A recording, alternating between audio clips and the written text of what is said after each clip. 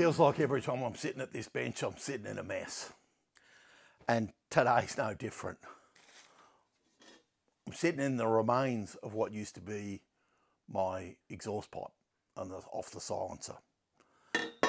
Because I put the video up on Wednesday of the exhaust system and I watched it myself.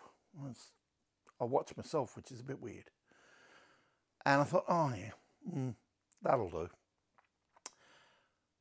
One of you made a comment, a really lovely comment, but just gave me a little hint. And thanks, Geoff, I really appreciate it. He commented that non-original he could live with, but the exhaust was rough. Another subscriber had some clues about getting the dents out, and I appreciate both of you. What it said to me was, oh, Chris, you haven't done enough. And so yesterday, and this is yesterday, Thursday, I sat down and thought, what am I going to do about it? It doesn't look good enough. You're letting yourself down. So the video that follows is what I did. I'm very pleased. Thanks, guys, for your help. I really appreciate it. What I did was I bought a slug, 100 mil of it, of 1 3/8 round bar, because the inlet of the silencer is 1 3/8. So I can just cut the old exhaust out and weld this in. Of course, I'm going to bore a hole up the middle. Then this is the piece of exhaust pipe that I have. It's got an internal diameter of 28 millimeters.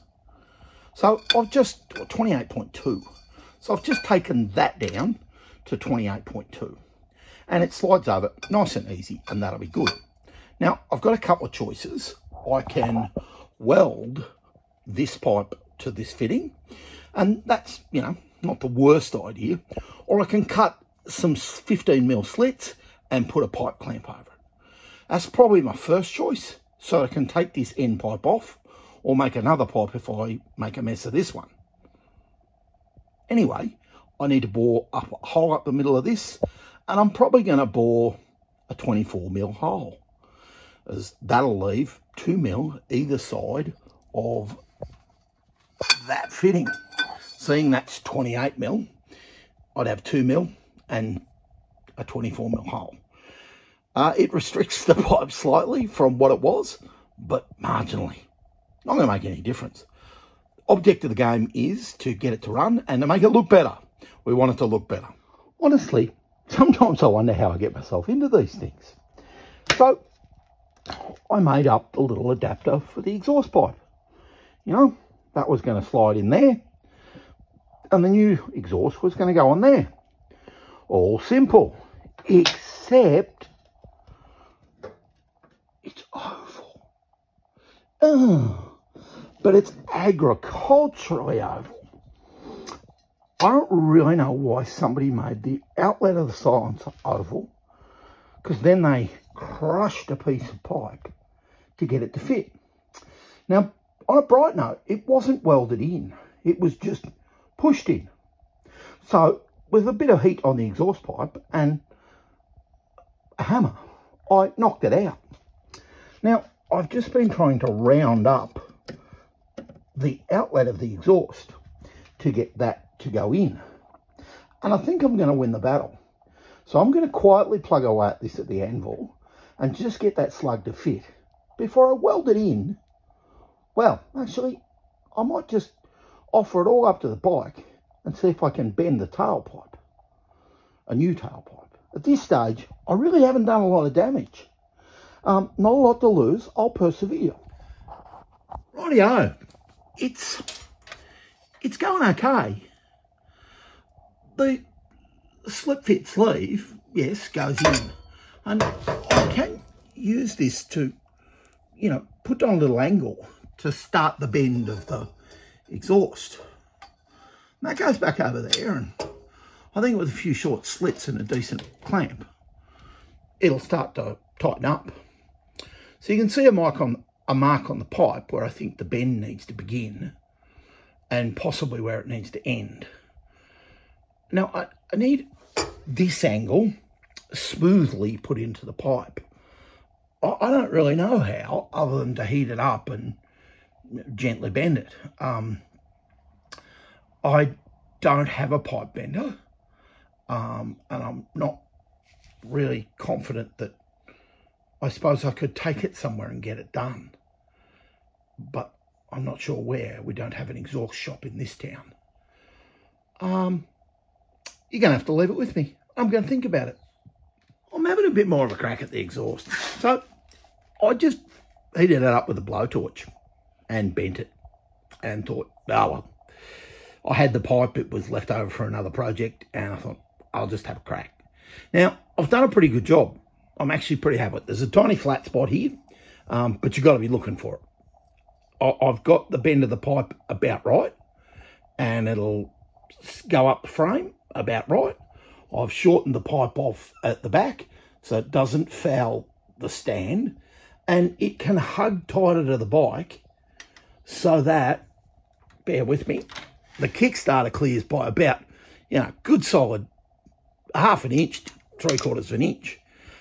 And then, I can just put a bit of a bologna cut, as the Americans would call it, or a sausage cut, or a slice on the end of the pipe to make it look slick.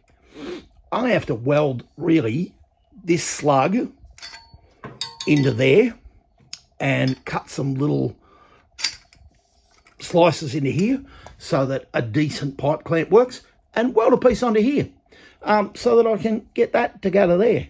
Because I don't think it'd be strong enough. I was tempted to shorten it right down, but I don't think so. I think I'll put the longer pipe on, and I think I'll put a clamp on, and I'll see how I go. Well, this is getting up to the serious end.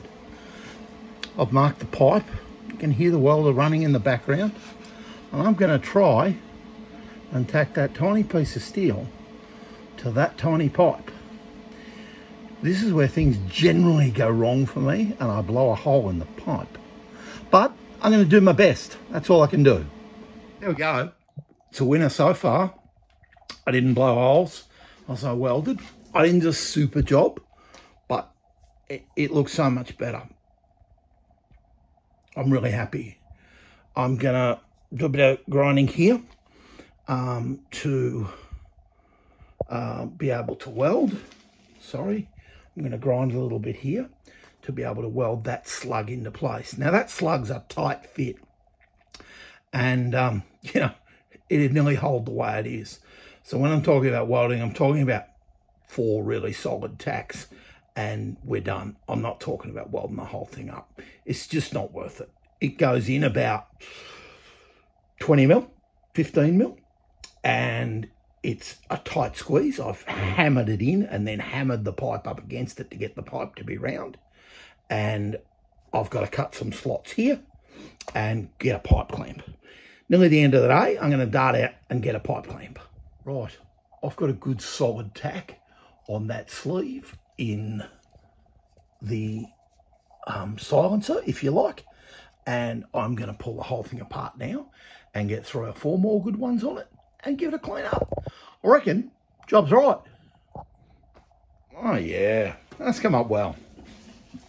So I'll put some little slices in here, and I've got quite a tight clamp. It's a 29 to 31 stainless steel band, and it will tighten up really well. It's nearly fully extended, so it's going to tighten down.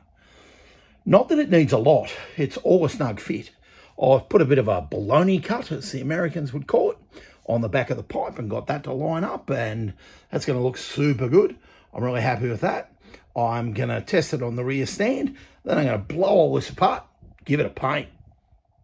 New day in the workshop, and the exhaust tip is dry. I'm going to get this on the bike. That's just painted in high temp engine satin black. There's the difference between the 2 tailpipes, let's call them. Here's the original.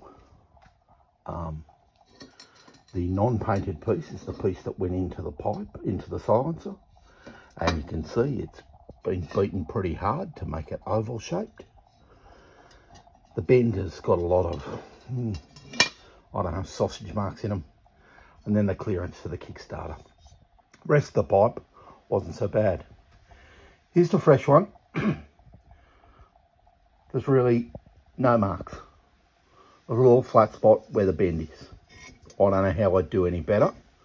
A professional mandrel bent pipe would probably be better, but it's not. There's the little cuts for the clamp. It's a great result, and I'm really, really pleased with it. It looks 100 times better. Does it make a huge difference? Well, I think to me it probably does. I'm glad someone pushed me to do it. I'm going to get on the bike and we're going to make it look better. Well, there you go. That's the exhaust mounted up. Now I can't really take you back much further and show you the whole bike because I don't want to spoil some of the things I've done that are coming up in the episodes in the week to come. There's the new, I suppose it's a tailpipe. For all intents and purposes, it looks just like the other one, but it's shorter. Why is it shorter? It's shorter so it can go in further, and it's actually in line with the rear stand now. It goes in further so that it clears the kickstarter, and it clears by 20 mil, an inch possibly. So there's no need to beat the hell out of the pipe.